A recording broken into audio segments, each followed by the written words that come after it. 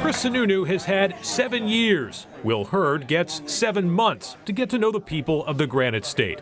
The governor spent Monday morning giving a campaign trail boost to a Republican presidential candidate who served in Congress and as a CIA officer and is still introducing himself to voters. Will's incredible in that his background is so unique. He brings a whole energy, constantly positive. Hurd and Sununu share in common a proven ability to win elections by attracting support from across the political spectrum. I think he's got a really important voice for this Republican Party. I've been to ride. The diner crowd loved the fold-out map Hurd picked up on a trip to the North Country, which he now keeps in his jacket pocket. Old habits die hard, right? And when I joined the CIA and was overseas stopping terrorists, this was before Google Maps and MapQuest, and so we had to go old school. Before you go, I'm going to get my cell number. An old-school approach is how Sununu believes one of the Republican challengers will eventually topple Donald Trump. Well, Donald Trump is about Donald Trump's issues, not about America's issues, definitely not about the Republican Party issues.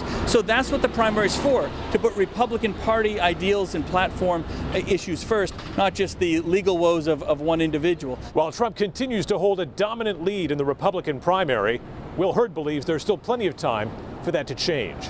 Well, what gives me optimism is the kinds of conversations that have here today.